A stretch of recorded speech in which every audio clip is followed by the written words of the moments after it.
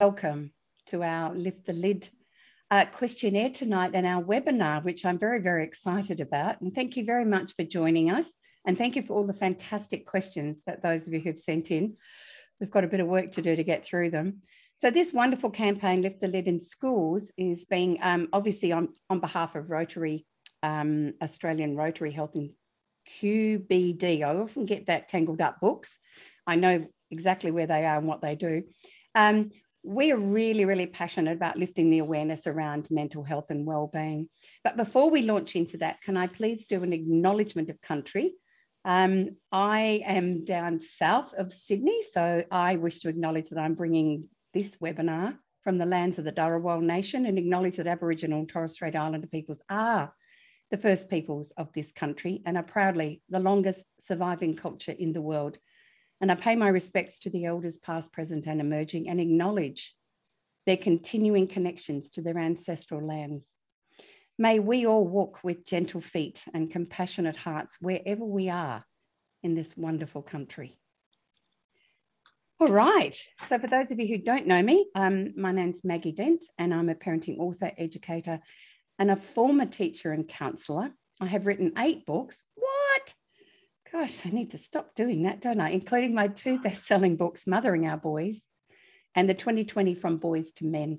I'm also lucky to be the host of the ABC podcast Parental as Anything. And in July this year, we published a book based on the most asked podcast topics. So, as I said at the beginning, this is something really passionate to me. I've been working in the area of wellbeing for children and families and students and teachers for over 42 years. Gosh, am I that old? And so this pandemic has kind of brought a lot more stuff up for all of us. And we are concerned for our children and our teenagers, and actually for all of us. So tonight I'm joined by 2 fabulous humans, both wonderful researchers in the area of youth mental health and mental health generally, Dr. Claire Kelly and Professor Caroline Donovan.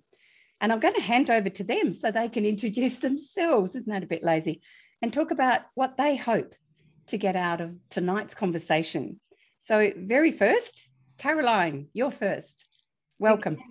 Thanks so much, Maggie, and thanks everybody. I'm really happy to be here, and I think as Maggie said, we're all very passionate about the mental health of our youth. So I'm a clinical psychologist and I'm an academic in the School of Applied Psychology at Griffith University. Most of my research generally lies around child and youth anxiety, depression, sleep and body image issues. I've also got a very strong emphasis on digital mental health, mainly because we found out very early on that access to really good evidence-based treatments was lacking in this country, and particularly in our rural and remote areas. So we worked very hard to develop our BRAVE program some 20 years ago now, and it's still going, to increase that access and make sure that all Australian people have got some, and families have got access to evidence-based treatment. So I guess that working with kids and teens and families I find to be really important. I've got a really strong belief in the importance of early intervention so that we can change what could be really, I guess, problematic trajectories for youth who have mental health problems. So it's all about trying to get to these kids as early as we can so that they can live the best lives that they can. And I hope that from this webinar, I can be of some help to somebody, and I know that Maggie and Claire will be lots of help to lots of people. So I hope that we can answer some of your questions and give you some tips on how to cope with this pandemic and the anxiety and depression that might have come from it. Thank you so much. And now, Claire, your turn. I feel like I should start with a bit of fangirling. I think anyone who knows me will have heard me recommend one of Maggie's books or the Brave Online program, which I'm a massive fan of. So I'm all aflutter. But I'm the Director of Research and Curriculum at Mental Health First Aid Australia. So although I certainly have worked across the lifespan, my focus has always been young people, particularly sort of adolescents and sort of up to 20, 21, that sort of overall age group, and starting to move now a little bit into the primary school area. And our focus at Mental Health First Aid is on recognising that someone maybe developing a problem and in need of support, how we can actually have a supportive conversation with them that makes them feel heard and ready to accept help of whatever type it might be, whether that's professional help or some additional support in their sort of social sphere, parents and teachers and friends. And yeah, we're actually celebrating our 21st anniversary at Mental Health First Aid, sort of almost as we speak. So yes, thank you for having me. And my real hope is that everyone who comes here tonight takes away just a few little things that they think, yeah, this is going to be something that I can apply right away. I think that this has been an incredibly tough couple of years for all of us, but I think that we all particularly feel for our young people who have been cut off from friendships and activities and sports and all the rest of it. And we've got a long way to go to, hopefully getting them all back on track. So Claire, can you just mention a little bit about, your connection to Lady Gaga? Oh, if I must. We're basically best friends. No, it's wonderful actually. Back in 2018, I took the teen program that I have to say Australian Rotary Health were major financial and in spirit supporters of the teen mental health first aid program right from the very beginning. And in 2018, I took the program to the United States, and there they actually had funding from Lady Gaga's foundation, the Born This Way Foundation. And that was extremely exciting. But once the program got started over there, and the first 8 schools was their original pilot program, she actually invited 2 kids from each of the schools that initially had the teen program over there to meet her at an airport in Las Vegas. They were all sitting around in a circle talking about mental health, and people are sort of walking past going, "Is that Lady Gaga?" And then she actually invited them all on stage with her that night in a concert. So, and they all talked about the program, and she actually talked about her own experiences of trauma and PTSD as well. So she's been a fantastic supporter financially, and also in just really making the conversation really loud, both herself and her mum, who works for the foundation too. So yeah, so basically best friends. We haven't met, but it's good enough. No, but I like very close. I just think that's just I just imagine how exciting it was. Now I need to say thank you again, because we got lots and lots and lots of pages of questions. So in order to be able to cover as many of them as possible, what we've done is cut them down into themes, and we're going to kind of talk about them, and each of us, if we feel we've got something else to contribute, we will add into it. So the very first one is we're going to start off with our littles. And of course, for some of it's that transition back to school after lockdowns that has come up so many times, and that they are feeling a little bit anxious. And so I just want to just throw one thing out, is that they have actually, many of them, the ones that were here last year have done this before. And that's one thing we need to remember. But also the second thing is I just know how fantastic early childhood educators are, particularly around this, because they know exactly what children need to help get rid of them, lower their anxiety. They'll have bubbles or whistles or songs, or they'll turn up dressed up like Teletubbies or whatever.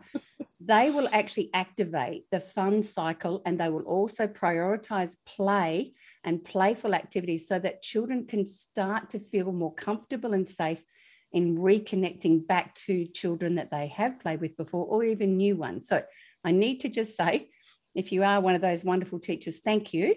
But now I'd like to throw the question to Caroline. What can parents do for kids coming back, and those little ones who maybe started this year but they've had such a long break and a really disruptive year? Yeah, the poor little preppies. It feels like they just started school and then they were whisked away, and it's almost like they're doing their first day of school all over again. They haven't got previous years of schooling to kind of remember and fall back on, and parents have probably just gotten through those difficult first few weeks, and then they were whisked away into lockdown. So I think it's really difficult for everybody, and parents need to give themselves a little bit of a break as well, and understand that it's hard for parents and it's hard for kids. So everybody needs to take a bit of a breath and realize that, you know, everyone's doing the best that they can, and you're all doing a great job just getting through it. So but when you do go back, and that sounds like it's starting to look like that might happen at some point, which is great, it's almost like thinking about it as being like the first day of school again, and all the things that you did on the first day of school, just bring that back, you know. So parents are going to be a little bit nervous too, just like you were on the first day that the little preppy started school. But trying to kind of keep a bit of a lid on your own anxiety and keep that sort of positivity around for the children, so that they feel the excitement. They do tend to feed off us. You know, they look to us to see if this is something they should be nervous about. And even if you are feeling nervous, sometimes you have to fake it till you make it, and sort of put forward that sort of, this is a great thing and you're going to be fine, and so on. So just trying for the parents to also stay calm, which I know can be really difficult. So I think that's one thing that could be helpful. Talking to them, you know, if they're a bit nervous, tell them it's okay to feel a bit nervous. It's not something to be embarrassed or ashamed of.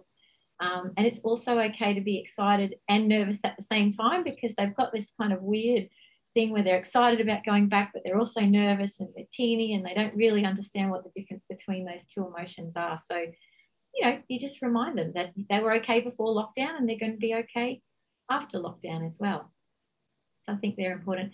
Getting them back into that routine, you know, where they've been in one routine with homeschooling most likely, and now they have to get back into a different routine, and to try to make it as predictable. Kids really like that routine and knowing what's happening. So, you know, it might be that first day back at school that you have a really kind of strong plan about what that's going to look like, and then you're going to do this, and we're going to wake up, and then you're going to go to school, and this is going to happen, and after school we're going to get some ice cream, and we make it a bit of got to have the ice cream. Oh yeah, we always, ice cream always come into the first day of school. That's you know, so that it becomes something that they look forward to, but they know exactly what's going to happen during that day and during that week, so it doesn't seem so scary about going back. And reinstating things like play dates that they haven't been able to probably do for a while, but to get that social connectedness back, and they can rejoin their friends. I think those things are really important, and praising them for doing all of those brave things as well. Even if they're really small little things, just to show that you really understand that was hard for them and that they did a great job. So they would be the sort of important things that I see. Yeah. Okay, so I have just a couple of other things to pop into there. Don't forget little love notes in their lunchbox, or a message on their banana. Anything you can do to just say, go, oh, that little pick me up, because it's, you know, they are going to the little ones, it's separating from their safest caregivers. And of course, they've been with you so much. So anything that can kind of give a sense of connection. I know there's some mums have put little hearts on the back of their hands, and they've got one as well. Just little things sometimes make a big lot of difference.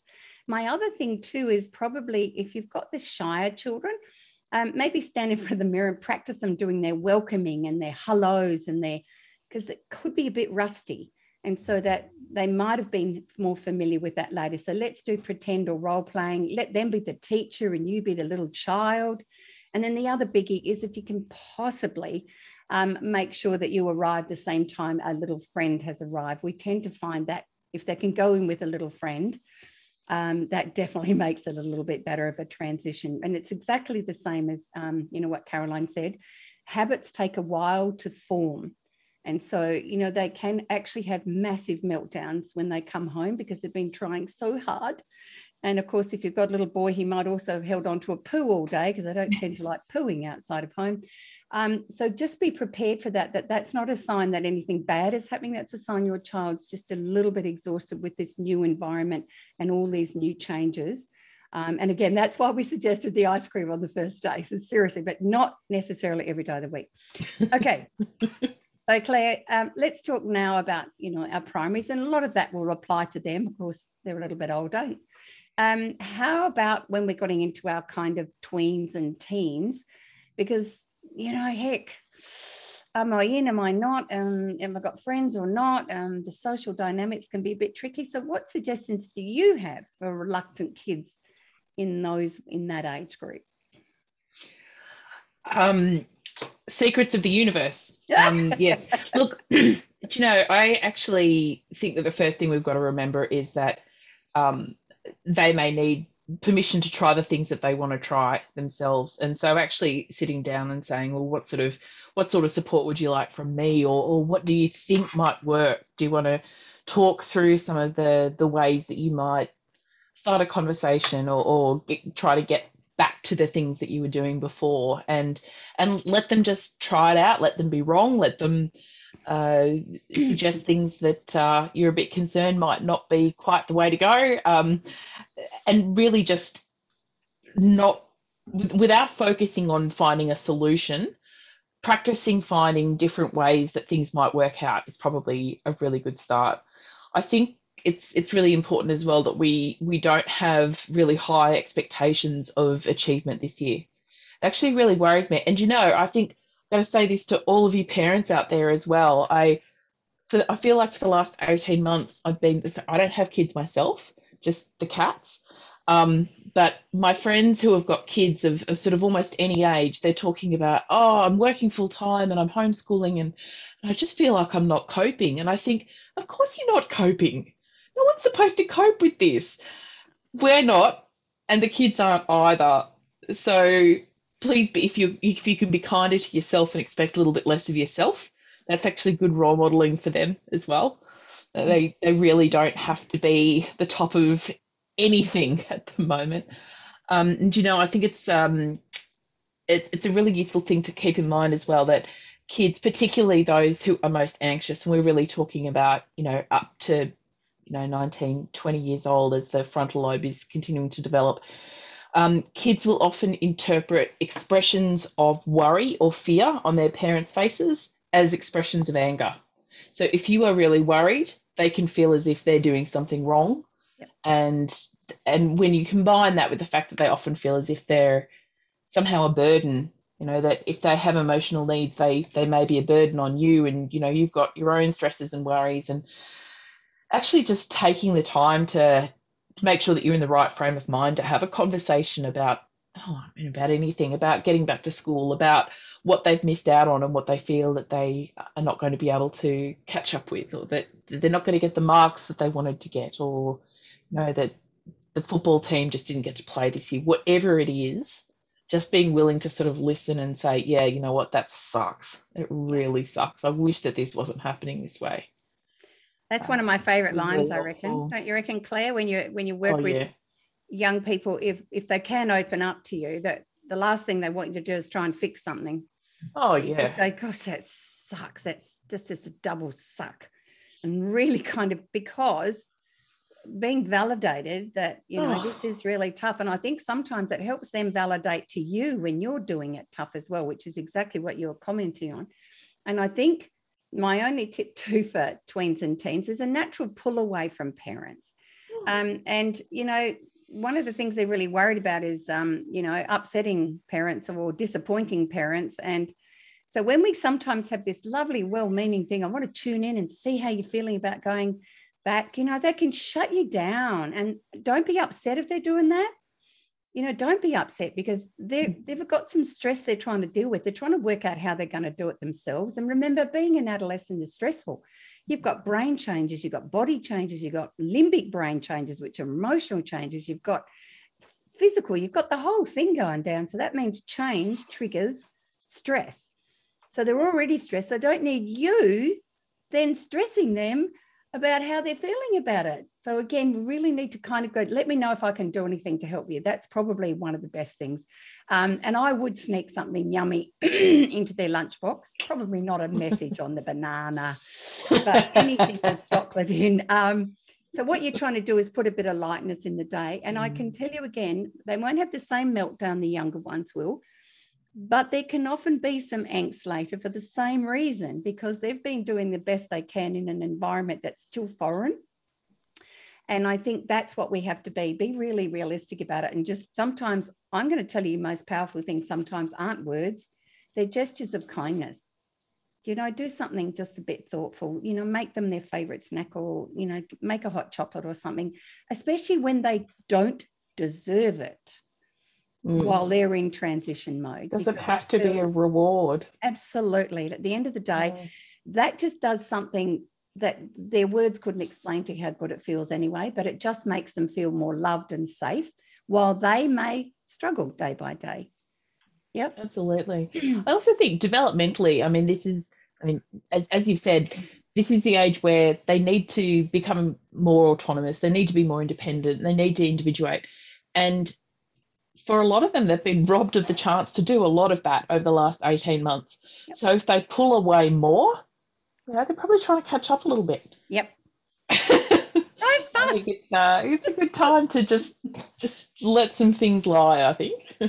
I think so. And one other thing that came up so many times, how to engage teens to talk when they don't want to talk. Now, this is, so we just let everybody know we probably weren't very communicative either when we were teens, right? I mean, where do we think that we were saying, oh, I'm going to be so much more aware they're going to talk to me? I had 4 sons. Trust me, if I got a grunt out of one of them, I was a pretty good conversation. And I know that comes up sometimes with a few of the other things in here, that we communicate in lots of ways that aren't just words, aren't we? You know, and that's the other thing that, and I'm a really big believer if you've got the older children, you know, in the car, captive. Oh, yeah. Yeah, and I wouldn't be so, do never interrogate them about the day. Never interrogate them because boys can't even remember what happened usually. But even then, just if they want to talk about it, they will. So just you know, give them a bit of a, here you going, whatever. But bottom line is they're kind of expecting you to want to know what they've been doing. And exactly what Claire said, they're trying to be their own person right now.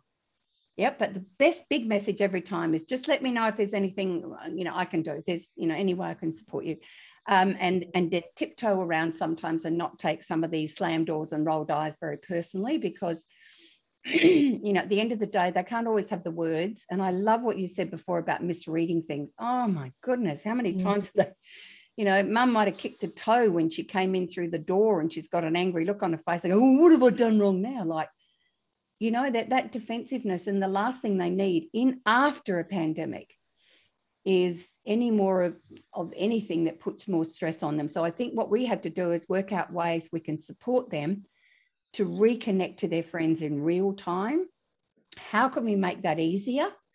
Can we create, you know, camping trip possibilities in the Christmas holidays? They've got something to look forward to. So I think it's about making it as easy as possible for them to gradually stretch, because exactly, as Caroline said, these are new habits too, because all their habits are being taken away. Yep. So any other add-ons to that? Oh, yeah, look, I just as you were saying that, I was thinking, I don't want to generalize that this is boys only, but I bet it's something that you saw a lot. If every time you're alone with a kid, you try and start a conversation, they're going to avoid you. They're going to avoid you. So sometimes it's fine just to be quiet. Sometimes it's fine to say, do you mind chopping veggies for dinner? Or not do anything at all. I mean, it's a pandemic. If there's ever been a time to binge watch The Simpsons with your kids, this is it, you know. But if they know that they can spend time with you safely without being interrogated, they're much more likely to come back later on and say, yeah, maybe I do need to talk about something. Yeah, I exactly. agree 100%. I think small little bursts, you know, you go in and you say one little thing, a little comment, and then you leave. And they go, oh, yeah, okay, well, mum will talk to me for 2 seconds and then leave. She's not going to try and sit me down and have a big conversation. Yeah. The look of the lecture coming. The look of the lecture. We've all been guilty of it. I have a 17-year-old myself, and I did just resonate there where you said grunting is about the best you get. That's all I get. And it is, for the parents out there, it is very difficult. It is a hard time for parents, and it is difficult. It's a bit heart-wrenching when the adolescent starts to pull away like that. Yeah. So just to understand that it's hard not to take it personally. It really is. But Maggie, this is the first step to them not living with you in their 30s. That's right. That's the positive. Yeah. No, I think that's a really important message. Is that what we want to keep saying to them is that, you know, the reason I want you to learn how to do your own washing and unpack the dishwasher and cook is because one day I want you to leave home and go and live with your friends. So I'm wanting you to have the life skills that mean you can be a competent person later, because you know, that would be so much better than being useless, you know, like, and then just leave it, because I will think about that. All right, we have had a few questions from parents who have neurodivergent kids or kids who already were managing high anxiety and even some, you know, mental health issues that were more complex. So all of this uncertainty has definitely been even more tough on these kids. Is there anything different that you might suggest at easing them back into the social world again or school? So is there anything we can offer those parents? Yeah, I mean, I think for the really highly anxious kids, it can go one of two ways, that they can worry a lot about the pandemic and worry about being homeschooled, or it can be a blessed relief for them because they now don't have to worry about being social and all of that. So it kind of depends where their anxiety is and what their anxieties are. But all of them are going to feel a little bit nervous, and more nervous than they were already about going back to school. So, yeah, I think this, you're exactly right, Maggie. This is going to be a big deal for a lot of the kids who are clinically anxious or subclinically anxious as well. So sometimes if they're, you know, sometimes what we see with the highly anxious kids and kids who've got clinical disorders already is school refusal, where they're refusing to go back. And if that happens, you know, if that does happen, you can speak with the schools. They're wonderful in terms of going a nice slow return to school, rather than, oh, you have to go, you know, for 6 hours every day straight off the bat. You can start them at half days or, you know, 2 or 3 days a week to get them back if that's really what's happening. Obviously, we like to try and get them back as soon as we can. But if the option is they'll end up staying home, it's much better to kind of slowly and speak with the school about doing that in a sort of slow way. And again, with the routines, making sure that they know what to expect so that it's not scary for them, I think is also important. We've had a number of teachers, excuse me, coughing, a number of teachers who have signed up, which is great to see you all here. And can I just say thank you for absolutely everything you've been doing. For those of you who've had children at home while you've been doing remote learning. Okay, so some of you have asked, is there anything that you can do or what else you might do to help prepare your classroom or make it easier to transition? And I just think that, you know, the younger, you've got to remember that these are children coming with cortisol with a little bit more anxiety. So you are the big person in their classroom, which means you can influence the neurotransmitters better than anyone else. So it's about making it as fun and as engaging and as play-based and as bit ridiculous as possible, because when they're laughing, they can't be really anxious and stressed. And what you're doing is bringing everyone into a slightly better space before you might also create activities that get kids maybe even talking to each other about it. I love the circle talks or paired talks where we have a bit of a chat about the last few months, so that children have a way of kind of connecting with others, not necessarily their best friends, but that we don't just leap straight into formal learning, because we've got to make the environment safe again before we can actually get them engaged in learning. We need dopamine for learning, and dopamine's a fun neurochemical, not a cortisol one.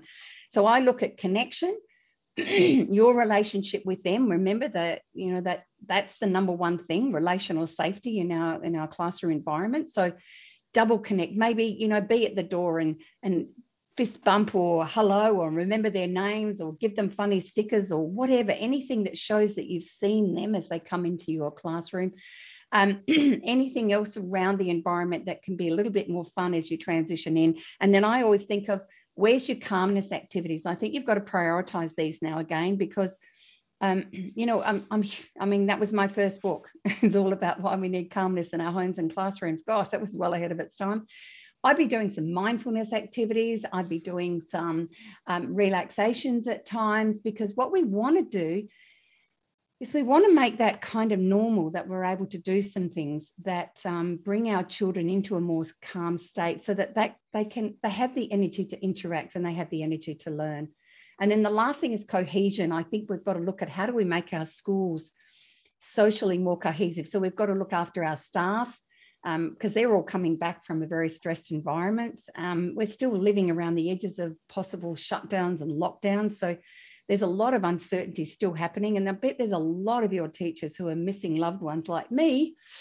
I have a little grandson on the other side of Australia I met, and I haven't seen him, and he's 3 months old. And we've got lots of that happening. So a lot of us are dealing with grief as we go back into anything, whether it's work or school.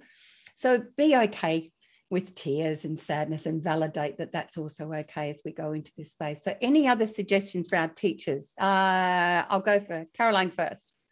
Yeah, I think what you were saying, I agree with all of that, Maggie. And I think that validation of what it's been like for them is really important. So, you know, if you can get into little groups and talk about the lockdown experience as well, like what was it like? What were some of the difficult parts? What were some of the fun parts? Because there will have been both. Yep. And to also for teachers to acknowledge that we know that for some kids, it was really bad. You know, that for kids who might have been in domestic violence situations, we don't know what the experience was for all kids. So to not sort of be too kind of Pollyanna about it all being difficult, but to sort of just highlight the fact that everyone had a different experience, because everyone's got a different family and has a different living environment and so on.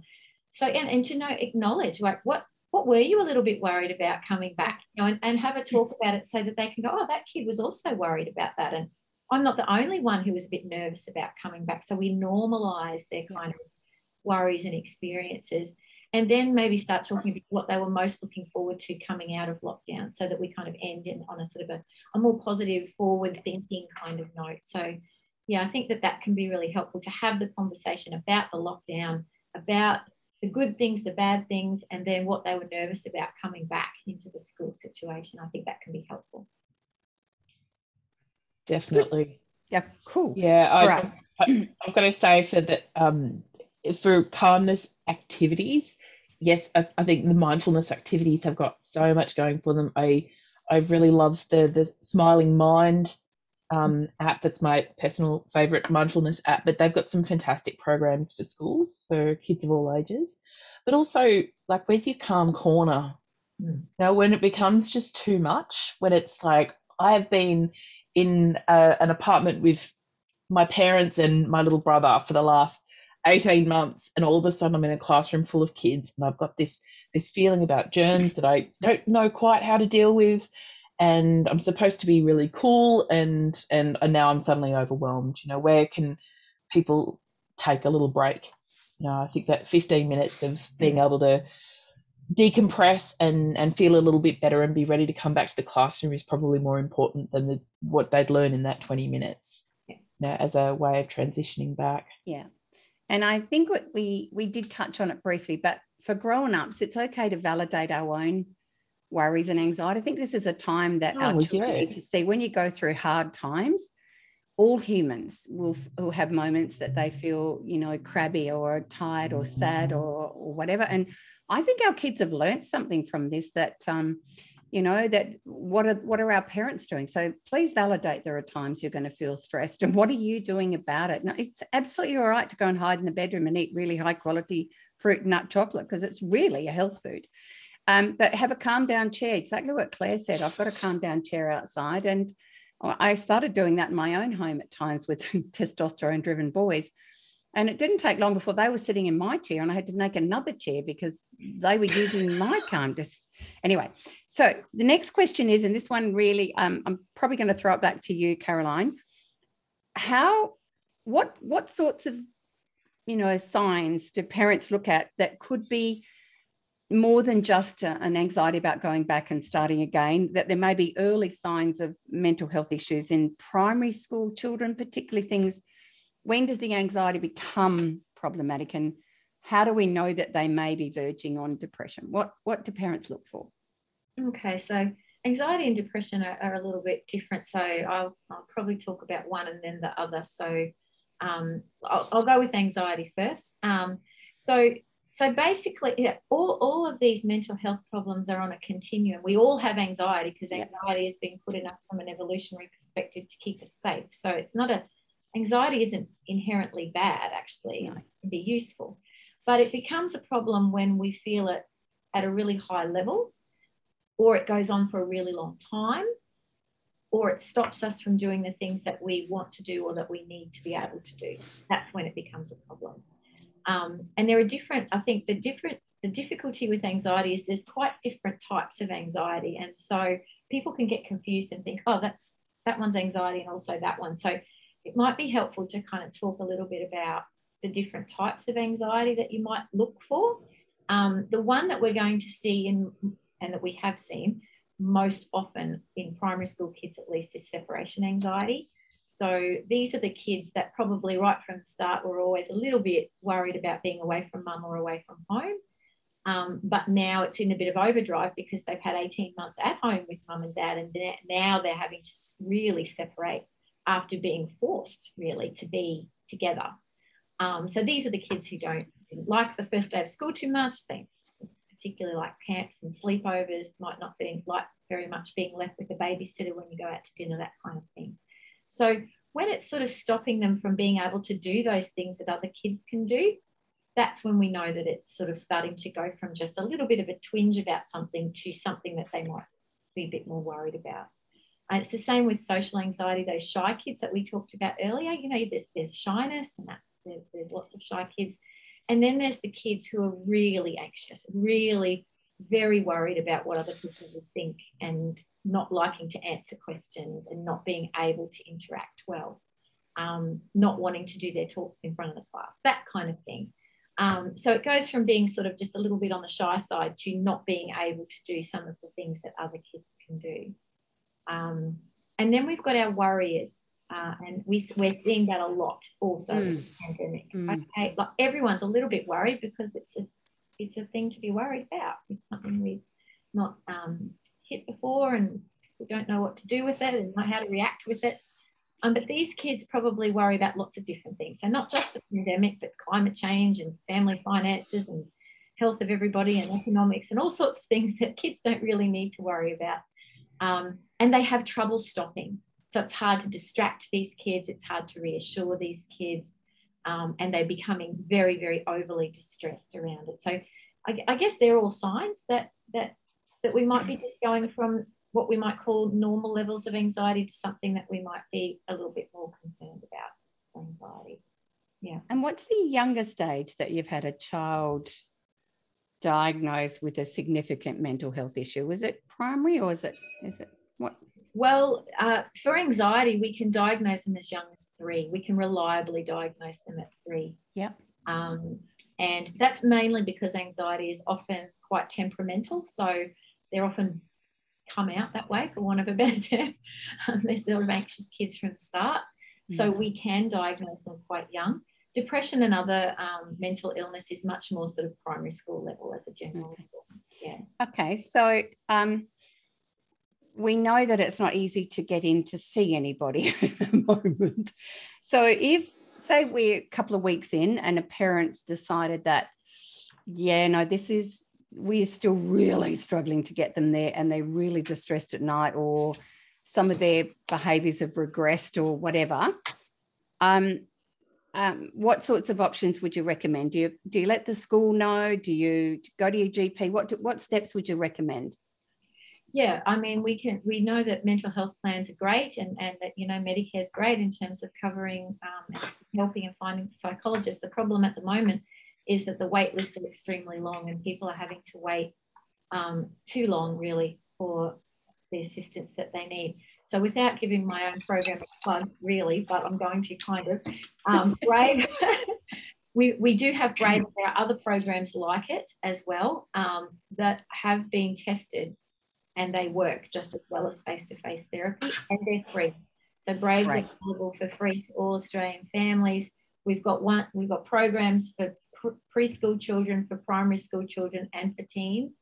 So it's just there, and that's what we made it for. We didn't do it for any other reason than to make sure that everyone has access to evidence-based practice. So if they're really struggling with anxiety and you really feel that you need some help, there are so there's a child program, teen program, but there's also parent programs to tell you how best to manage your anxious child.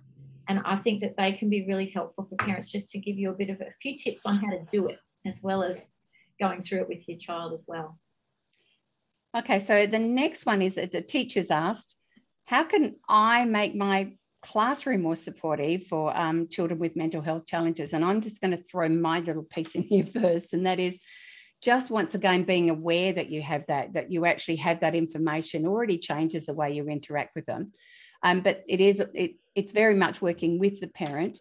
And I think it's also working one-on-one with the child to work out, how do they feel safest in the room? Do they prefer to sit closer to the front, at the back? Do they like to be with a friend? In other words, we meet some of those sort of obvious needs, but what else can teachers do if they're aware that this is what I like, the calm corner in the quiet chair?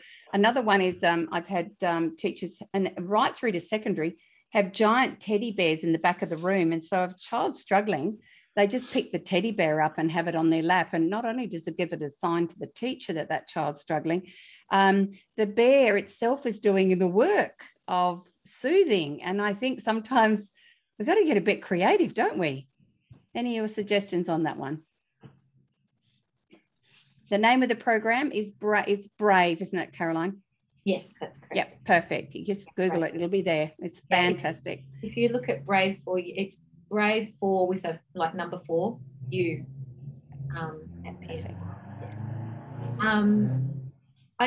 I guess the only other thing I could think of, I like all of those little suggestions, and I think it's really good that kids have safe spaces in the classroom to go and to calm down.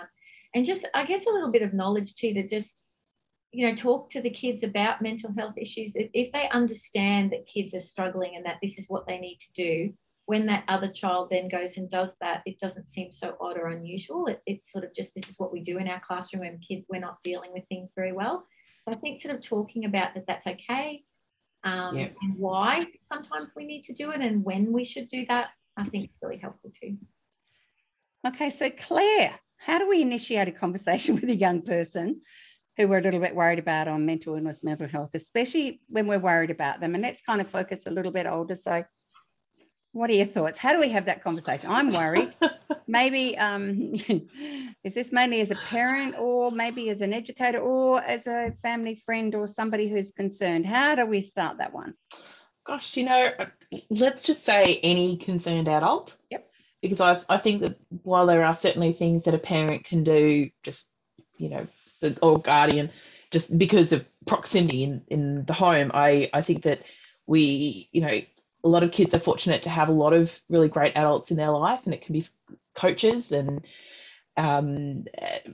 it might be, in fact, sometimes it's health professionals who aren't mental health professionals who might need some of this as well. I think it's actually really important to start off by being able to have conversations that aren't about mental health. Yes. Being able to talk about, look, and that, there's not this fear of, on exactly as we were saying before, on I know that face, we're about to have a conversation about mental health. So I'm about to go and play, do you know what? I can't think of the name of a single video game, but video games. I haven't had one since the Atari in the 80s. But being able to have conversation, and I think we've got to have conversations about important things when they don't matter. When things come up on the news, you hear something about, have you seen that, people are really concerned about the mental health of, kids going back to high school. I mean, what do you think about it? Is it something that you're concerned about? Giving them an opportunity to talk about it without having to say, yeah, it's actually me I'm worried about as well. Do you have any friends that you're concerned about? Do you have any ideas of how you'd support a friend if they didn't seem to be traveling too well in the next few weeks? I think that any activity where you can be sort of side by side without having to look at each other is a good one. And the car is obviously a big one. I know when I was growing up, it was always washing the dishes. Yeah. Doesn't happen much now. No, it does. And I've got to say, my dad eventually bought a dishwasher. I don't know if that had anything to do with maybe he just didn't want to hear anything else. But the beautiful thing about those things as well is that they are time limited. So the kids know exactly when they're going to be able to escape. So that's kind of your contract with them as well. Let the conversation end at that point. I think being able to say, hey, look, you don't have to talk to me. I'm concerned, but you don't have to talk to me about it. It just really matters to me that you talk to somebody about it. So who could we make? And maybe it's a coach, maybe it's somebody else from the school, maybe it's a family friend, or even another friend's parent. I had one of those mums that everybody liked to talk to, very sort of level-headed and able to just sort of listen and not offer solutions. And I think it's really, really hard not to take it personally, especially if it's your own child and you love them and you want to be the one that does everything. Sometimes you just can't, and just not taking it personally is so important.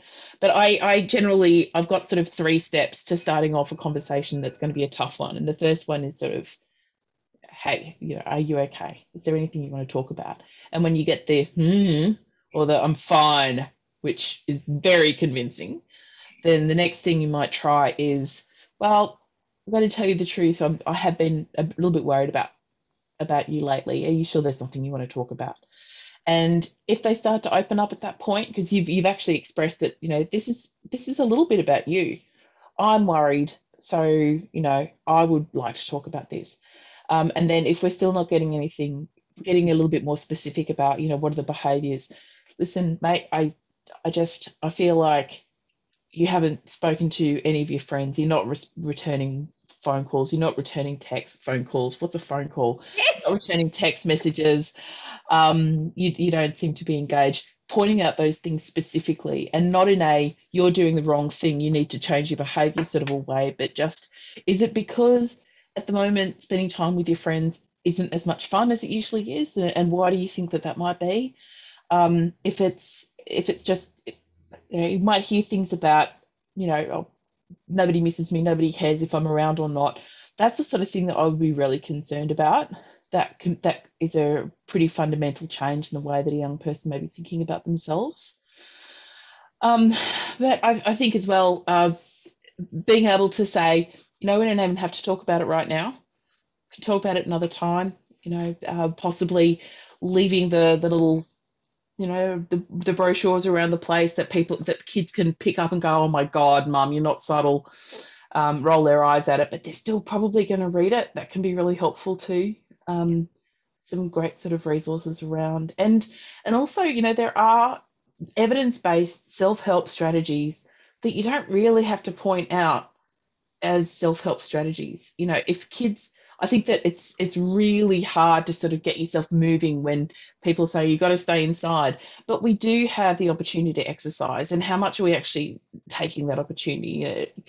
If a young person is not sort of getting out in the sunshine or the rain, but at least the fresh air, at least every second day, they're probably not getting enough exercise, not getting the neurochemistry boost that goes along with that, not seeing the neighbourhood dogs, not seeing the green spaces that are so important to our mental health. So that's a really good one. And I think as well, we've very appropriately have been letting kids probably have a little bit more screen time than is ideal over this time, because goodness, you just need everyone to have an easier day sometimes, don't you?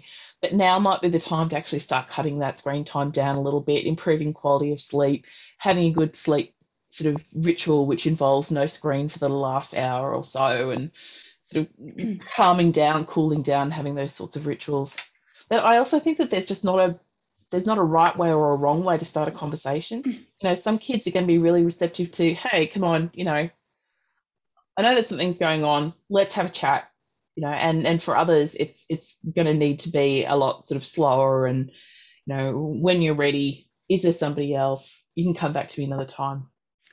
And Claire, I've always found too that when living in a house with young people, I might be worried about one of my boys, but I would frame it like any of your friends getting stressed out about the exam. So I'll throw their friends under the bus, because it kind of makes them think a little bit about, and it's kind of not me at them. And I always found that was really good. But when I was really worried about something, and I think I actually have a draft of this letter in my From Boys to Men book, but I know that it's also in one of my blogs. I wrote a concerned mum letter, and I very rarely wrote them, and that was basically what you're sort of saying, because, boys are notoriously hard to engage in conversations in the adolescent years. for a whole lot of reasons, particularly with mum, who's always stressing and worrying and wants to know stuff, and they're trying to keep secrets and we want to know everything. And it's very frustrating. So they're pulling away and we're wanting to hang on to their coat strings because we really love them. And I think that the mum letter for me was just significant, particularly for, like, I have 2 boys I can talk to. You know, they're my lambs. I could just say, you doing okay? And I go, no, not really. And I could have a little conversation, but I might say that. And then about 3 days later, I might check again. And that's when often they open up, not the first time because I haven't thought about it, but the fact you brought it up means they think about it and then we'll have the conversation. But with the rooster boys, no way are they going to talk about anything that's vulnerable. And so I wrote these kind of mum letters, and I always started off with something loving. It's the old feedback sandwich, you know, I love you more than all the hairs on the bears, and, you know, whatever. I've just been really worried about this sort of behavior because I've seen you do this and say this. I'm very specific. And then I go down at the bottom, if you do want to talk, and if not, you know, I remember you've got great people in your life who love you. And it's that lighthouse figure, always suggest somebody that they already really value and know.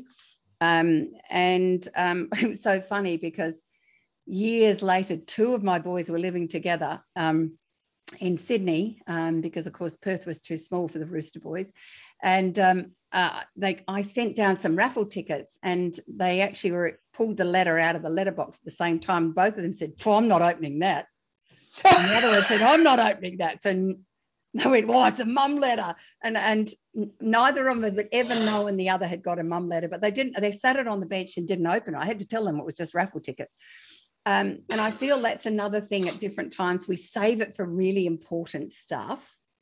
Yeah. And then they read it and they think about it and they give it some thought. And then there may be something a little bit down the track.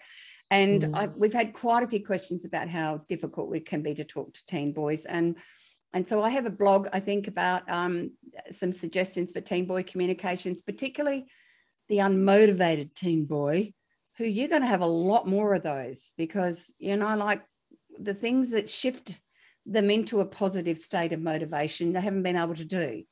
The only thing they've been able to do is online stuff. Yeah. Or if they were doing physical stuff, they're not doing it with their mates, which is the other reason of how they develop affection and friendships, is they do random crazy stuff with kids they like doing, whether it's skateboarding or surfing or playing music or something. So I think my first suggestion around those things is always always kind of anything in this transition period you can do to get them back into those things.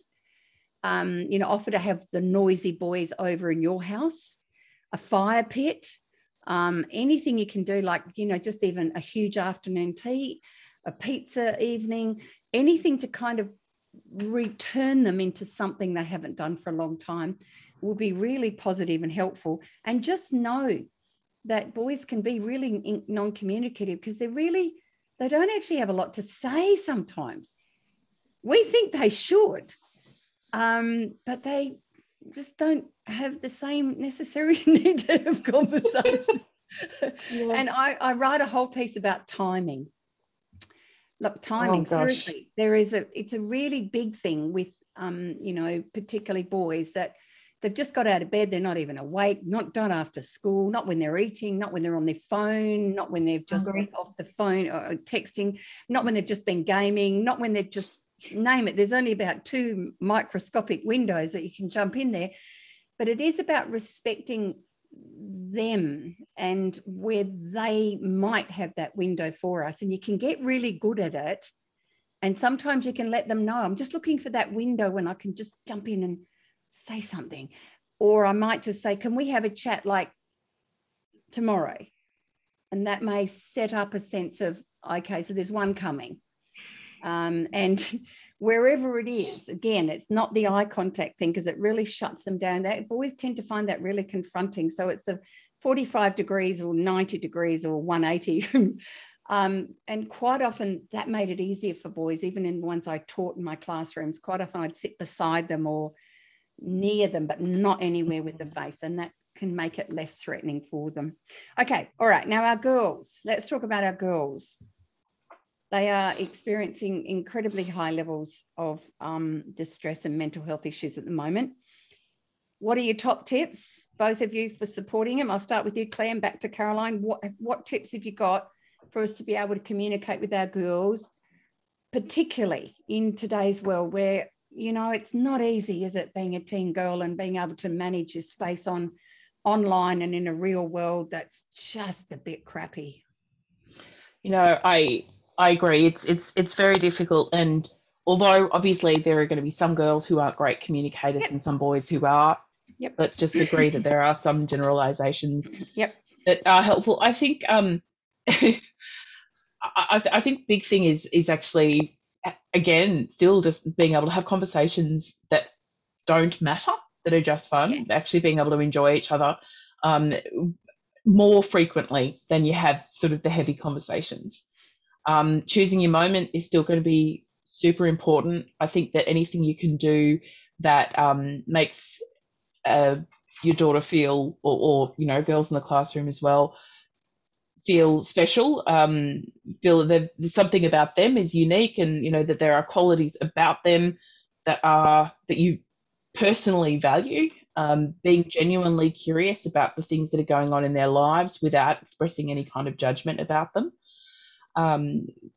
Being aware as well that however angsty they're feeling, if they are upset about something, they are exactly as upset as they are. Now, I think that's a thing we can, far too often I hear people say, oh, girls can be just so dramatic. Yeah, because things are dramatic. This is horrible. You know, if they're upset about something, they are upset about it. And if, you know, if the things that are causing you that much upset as an adult, if people were dismissive of that, you'd be really upset. So just let them feel their feelings for a start. I mean, I think that being able to sit with that without trying to fix it is really, or really shut hard. Shut it down or fix it. Down. Either one. No. Yes, just don't say, don't cry.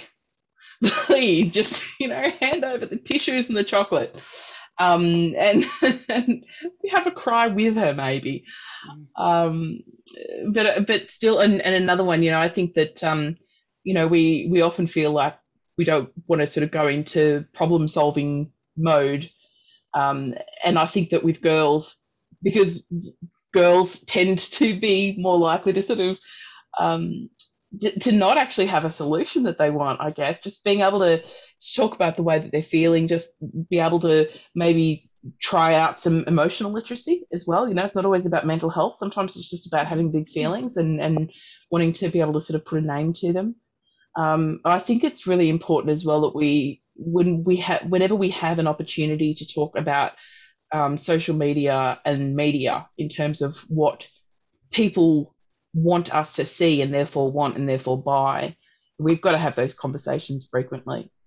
I mean, I think, you know, it's something that I wish that every parent would show their kids. There's a fantastic Instagram account called Influencers in the Wild, and it's where people have managed to take a candid shot of someone who is getting a decidedly uncandid shot of their effortlessly glamorous life for their Instagram. And when you realize just how absurd it is, you start to see exactly how much of an illusion all of that is. And I think that you know, we know that media literacy programs actually can have an effect on eating disorders and body image.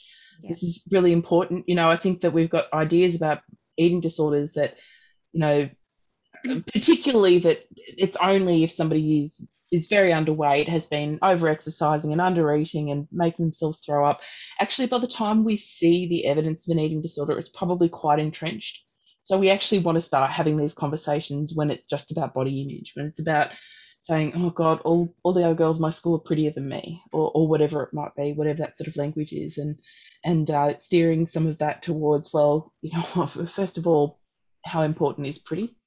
You know, I mean, are you a good friend? Are you working hard? You know, do you like to look after animals? What are the things that you are actually putting out into the world that aren't about, you know, conforming to some extremely bizarre and very specific cultural now moment of what beauty should actually look like?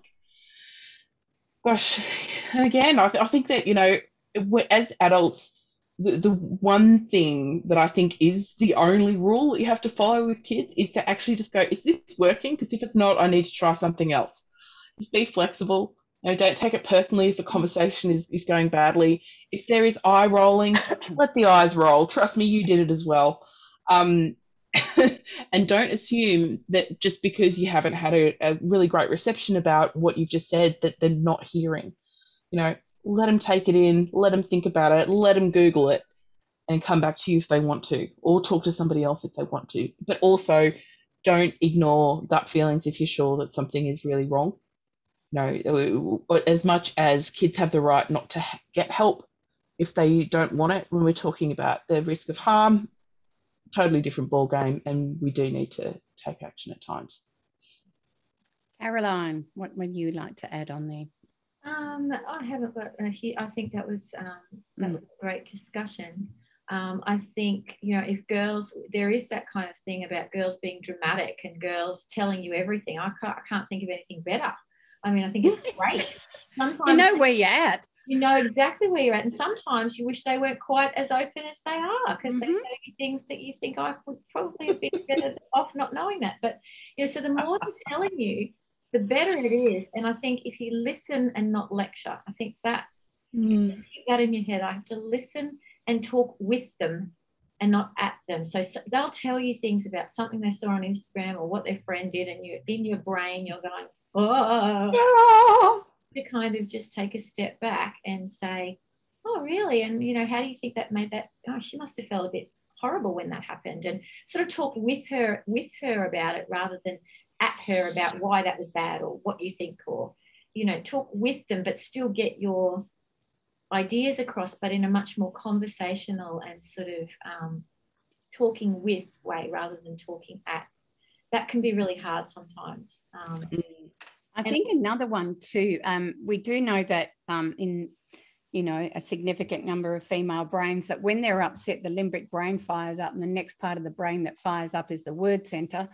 So quite often that need to vent isn't necessarily a conversation, but it's actually a great way to discharge. It's a bit like the tantrum of the 2-year-old, except it's coming out in words. And some of the words might not be what you want to hear out of your daughter's mouth or the child you're teaching, but they may be discharging a lot of that angst out of there that in 24 hours they may come back and go, wow, I think I've overreacted or whatever. But a vent is actually a way of expressing big feelings, which we know that self-harm is increasing, which is a way that they're managing big feelings because they can't express them other ways. So I think at times we need to recognize that maybe I love it that there's a meme out there that says, so do you want me to just listen, or are we going to problem solve? Because if I'm going to listen, I'm going to sit back and hold on while you just go for it.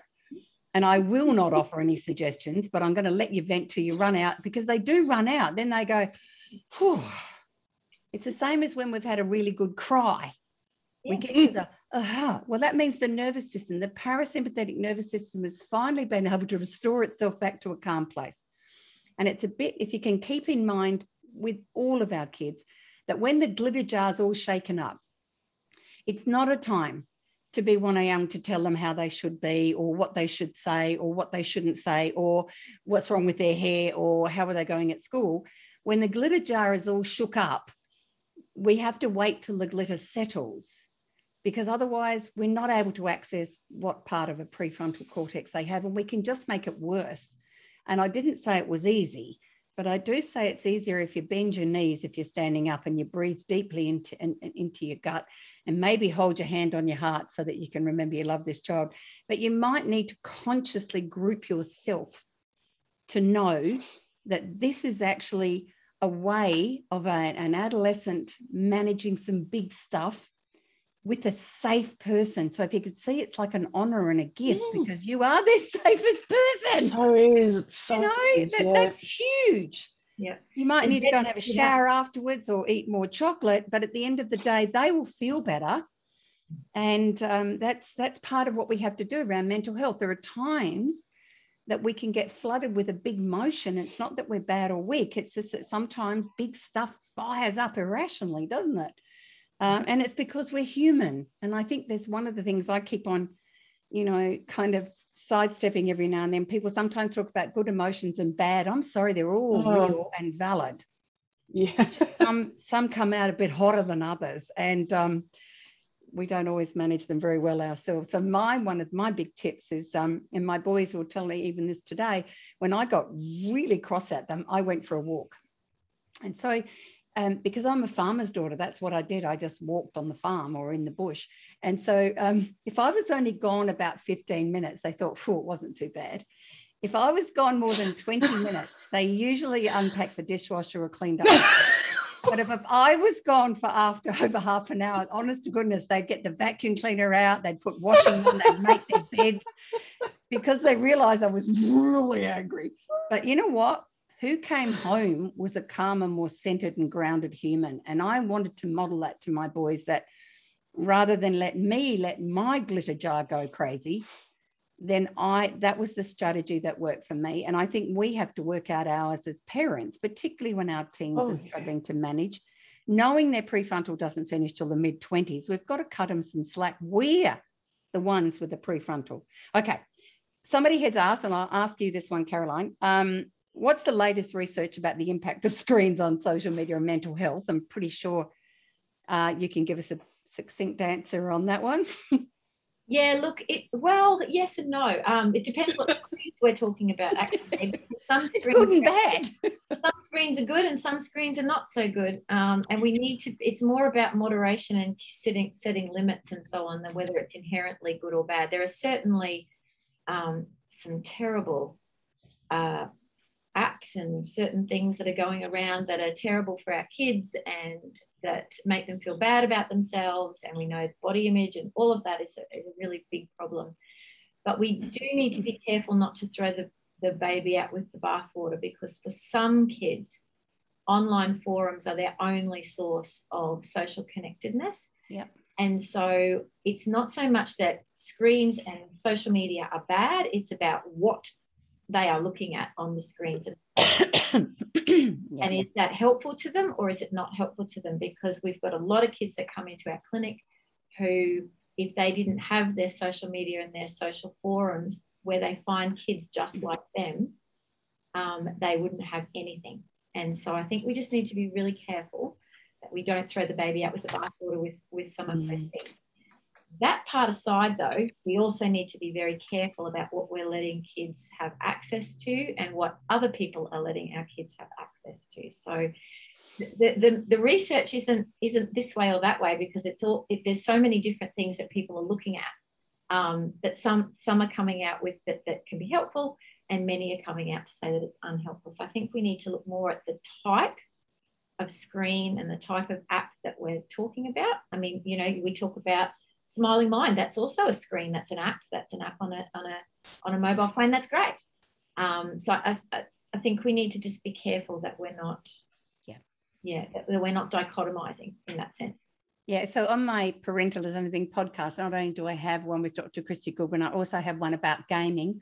And that's the same sort of thing, that we need to explore it, and it's not all demonizing it, because we know lots of kids with social anxiety have found a friendship in that space, which they've then be able to continue in a real world. So it's not all bad. And they're tried. It's forming that. Of orcs or goblins or whatever it might be.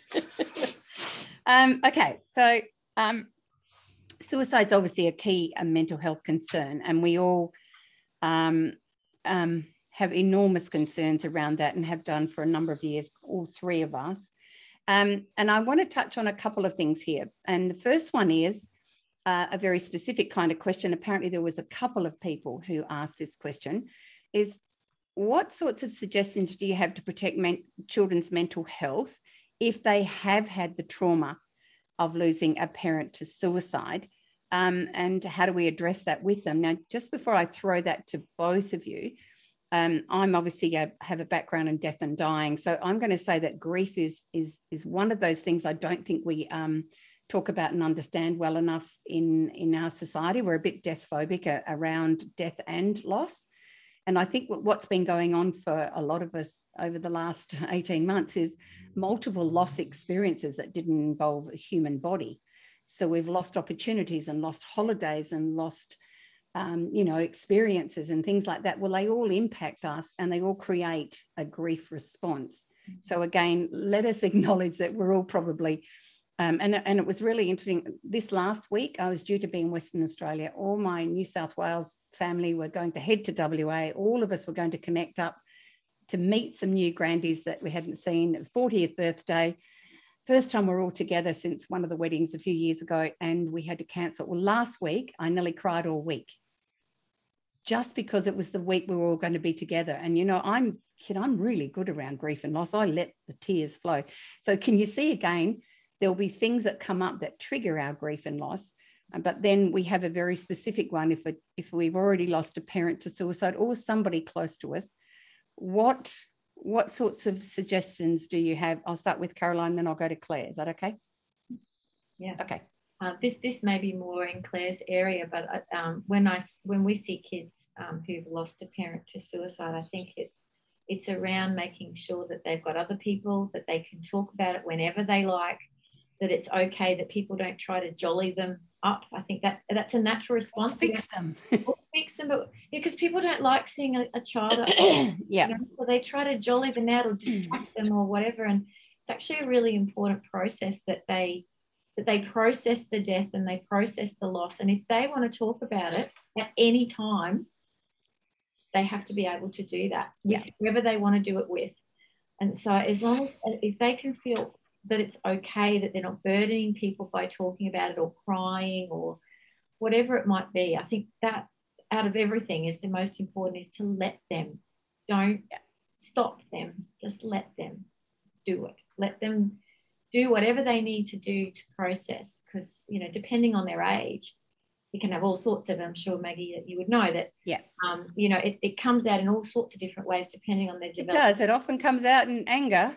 Oh, yeah. And it comes out in all sorts of other ways, and it doesn't come out evenly. It can come, it bubbles up sometimes. And we know that even with children, they tend to be puddle jumping. They can be sad and then they can be really happy and forget about it. Whereas after we've gone through puberty and grown up and our limbic brain's grown, we can't just put it down, but being able to carry it and then be able to be an adolescent would be particularly difficult, with all the other things that are going on for them. So Claire, any other suggestions around that one?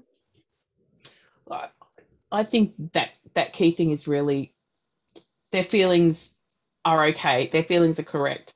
And the thing is that saying that is one thing, but what are we actually modeling? I mean, are you trying to hide your tears from a child that's been bereaved? Because why?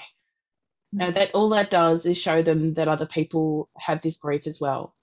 If you get angry, do you express it or do you bottle it up? If they say, you know what, I really hate this person for doing this, for leaving us, don't say, oh, being angry doesn't help. Say, yeah, you know what, sometimes I'm angry too, because it's not going to always be like that. Sometimes it's just going to be sadness.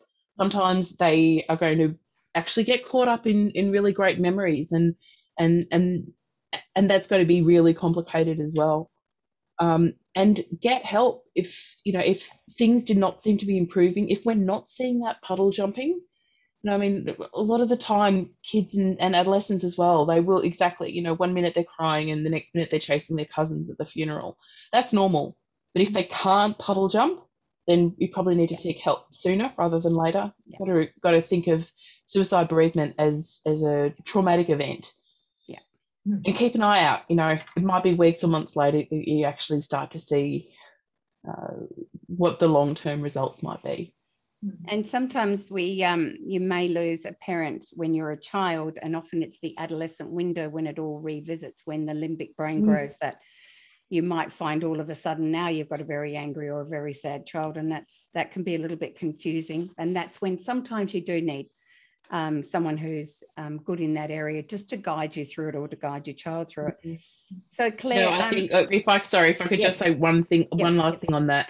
I think that I've often hear people talking about we can't pathologize grief, and that's absolutely true. We've got to recognize that grief is a range of processes, but at the same time, when grief has become too much, when a person is not functioning, when a person doesn't have good days, then at that point, it's not about pathologizing a normal process. It's about recognizing that normal grief can develop into something else.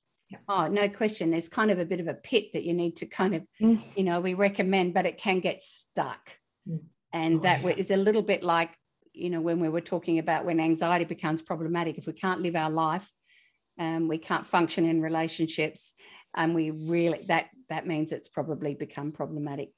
Okay, Claire, what do we do if our child is having suicidal thoughts? So we've actually asked them and they've said, yes, they are. Can you walk us through that?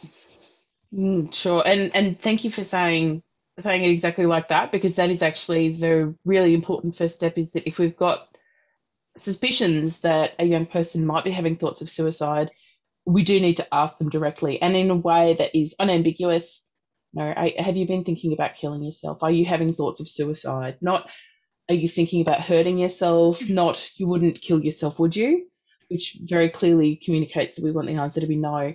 Look, the main thing to remember is that as once somebody has started to talk about their suicidal thoughts, there is actually a degree of safety that's achieved there, because being alone with those thoughts is much more dangerous than being with another person with those thoughts. If a young person's been thinking about suicide, the chances are pretty good that that's been taking up a huge amount of their emotional space for however long it might be. And even if the thoughts have only been there for a short period, it's likely that there have been other struggles, you know, in the past, depression, anxiety, maybe self-injury, which can be a precursor to thoughts of suicide, can be a way of managing suicidal thoughts even.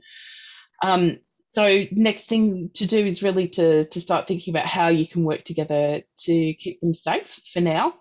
You know, recognizing that suicide crises, they're not up here for months at a time.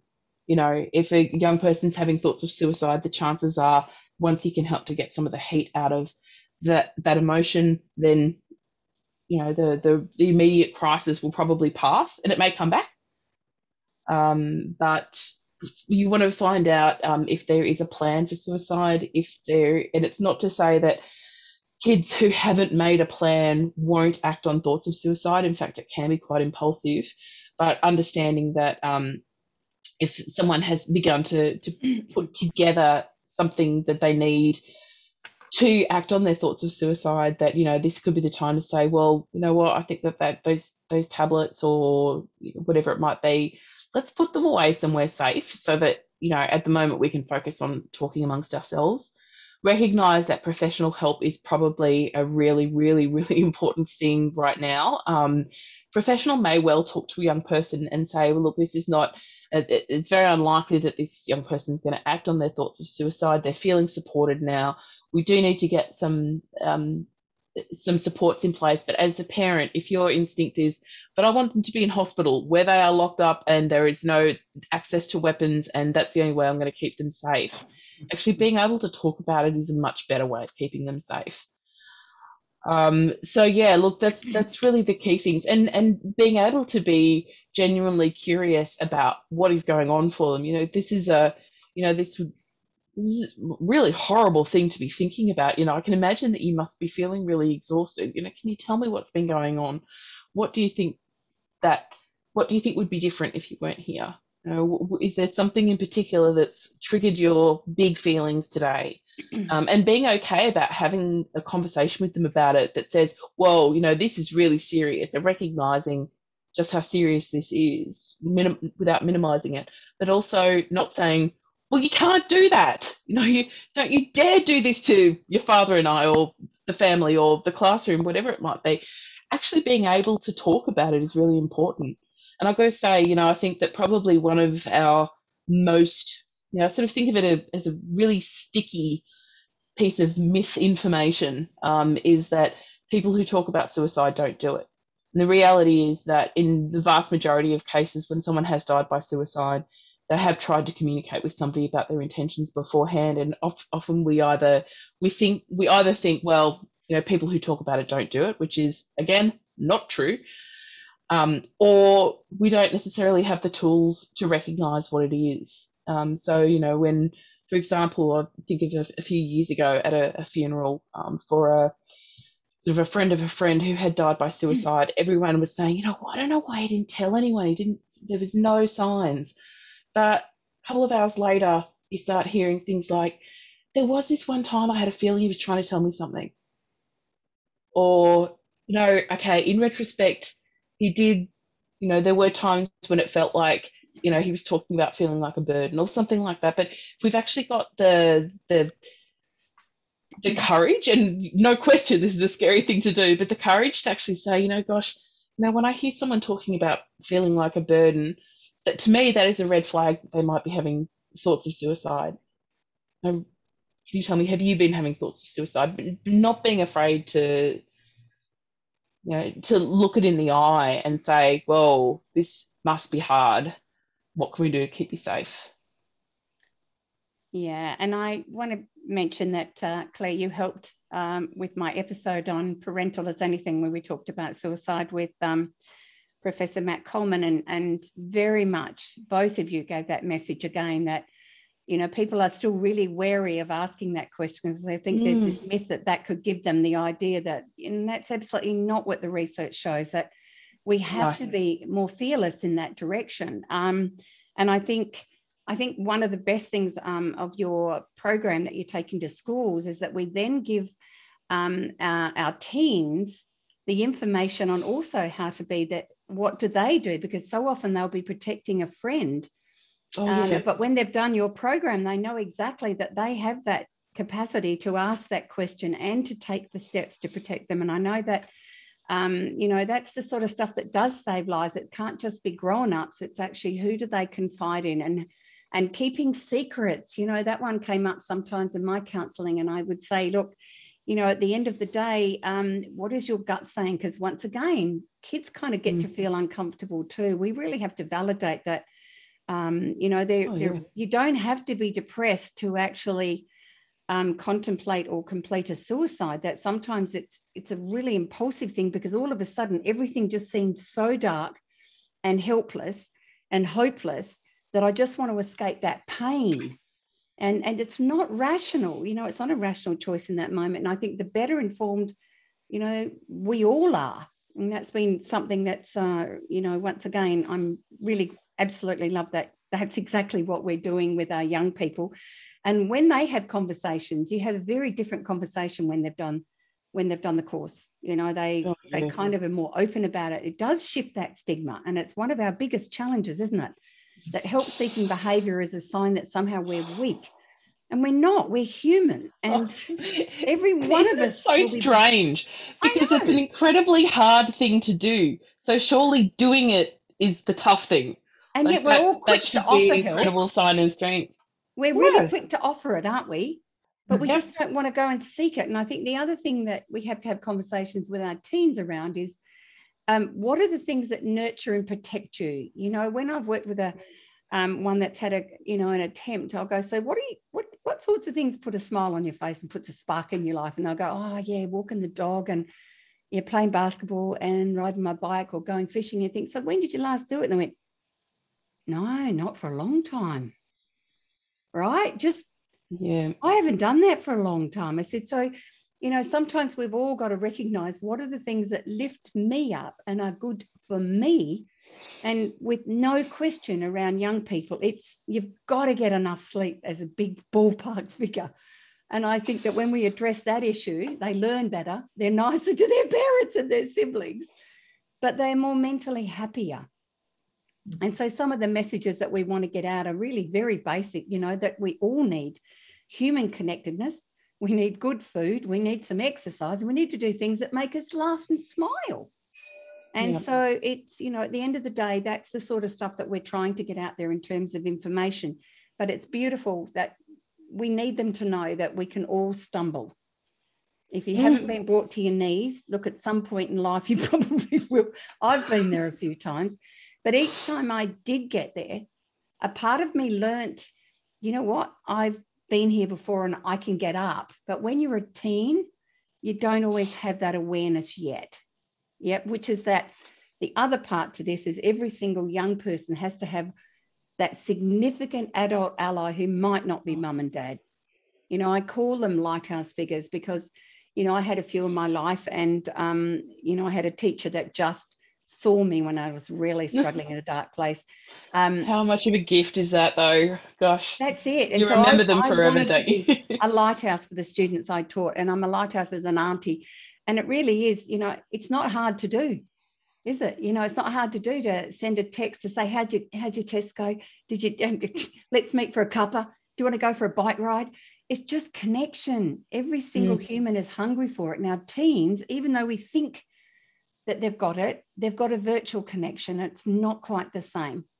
And so I think that's my challenge, is have dates with your mum or your dad or your cousin or your uncle or your grandparents. We love a good date because it really fills us all up. It's not just about young people. So we're getting to the end of tonight. I would like you to think, what last message, Caroline, would you like to give to our educators and parents and anyone else who's listening? Yeah, I guess overall, and you know, to go summarize in lots of ways, talk to the kids, listen, don't lecture, and you know, give yourselves a break as well. You're all under a lot of pressure, being you know, cooped up with family and so on. It's hard on the kids, it's hard on you, it's hard on the teachers, it's going to be hard on everyone going back. So you know, just take it easy in those first few weeks as you come back, and be kind to yourselves and understand that it will be hard, but it will get easier. Claire? Oh, thank you for using the word kind. I actually think that this is really, really important. I think that there's a lot of this feeling of, you know, if I don't know the exact right thing to say, I should just keep my mouth shut. But actually, I don't think that you can make anything worse by starting from a place of just genuine kindness. And just unnecessarily kind, I think, is a good way to be. You know, go out of your way, just a little bit of a nicer time. But I think that, you know, the main message is, I guess, talk, listen a lot more than you talk. Talk about things that don't matter. Talk about things that have just come up as they come up. And if you get it wrong, own it. You know, if you say, you know what, I realize I kind of went down a really weird path with you in this conversation, and I think I got caught up in my own stuff. I'm feeling a bit scared about some of what we're talking about, but I really want to focus on you. So let's just take a step back. You know, if you actually own that, then it makes it a lot easier for them to admit their own difficulties as well. In the same way that if sometimes, you know, mum just says, you know, this day has sucked from beginning to end, and I'm going to sit here and watch Netflix and eat chocolate and maybe have a bit of a cry. Do you want to join me? You know, why not? You know, I think that, you know, we talk about how, you know, there's that terrible moment when kids realize that their parents are actually just humans. It'd be less of a shock if they realize that sooner. I think that's a really, really good thing. We're all human and doing the best we can with what we know, and some days we get it better than others. And I think can we just accept the fact that we need to be good enough humans, because there's no perfect, and Insta's full of rubbish. My last two tips really are probably, I'm a firm believer in recognizing gratitude. And I do think that there are some things that I'm really grateful for that I've lived through this pandemic. Because I've recognized that I was working way too hard and I was traveling far too much, and I was always 18 months out of bookings, and I couldn't sort of cancel them because and then all of a sudden the universe just went all gone. And I'm much healthier because I'm not exhausted and I'm sleeping a lot, which is great. And then my last one is hope. And I am going to say that sometimes there is a science around hope. It's not just fluffy stuff. And one of my things that, you know, I've been saying to parents who've been in lockdown long periods of time is to get a giant piece of paper and start planning what you are going to do when we have the freedoms. Where do we go as a family? What do we want to see? Who do we want to see? Are we going camping? Are we going to Ayers Rock? Are we going Uluru? Are we going up to Fly? What are we going to do? What adventure are we going to do as a family when this is kind of out the other side? Because we don't know when it's going to finish, and that does our head in without cognitive closure. But what we do know is that we will be able to create something that our family is going to have some memories that will, you know, possibly be the ones they remember. I don't think kids are going to focus on the stuff that necessarily they missed out on. I reckon they're going to look at the endless pancake sessions or the movies in the middle of the day with popcorn. I think they're going to look at some stuff like the drawings on the footpaths and the teddy bears in the windows and the messages of hope and love they've got from people. I really do believe that once we're out the other side. So on behalf of all of you, Caroline and Claire, and all of you wonderful people who've joined us, thank you. And again, I'm, a huge, huge fan of Lift the Lid in our schools so that we are able to dive in and see what else can we do to build our, our resilience and capacity for our children to deal with whatever life serves up. So from where we are, we send you a great virtual hug because it's still legal. And I hope that you've enjoyed this, and please share this. Like, you will get a recording of it. Please share it with families and school communities and work communities, because we all want our kids. We want your kids and our kids to thrive one day, despite living through a global pandemic. Thank you very much. Absolutely. Thanks for coming, everyone. Thank you very much for inviting me, both Rotary and Maggie. Yes, thank you so much. It's been wonderful to be a part of. Cheers. Yoo-hoo, yoo-hoo, yoo-hoo. Oh, nice. There's some nice thank yous in the chat.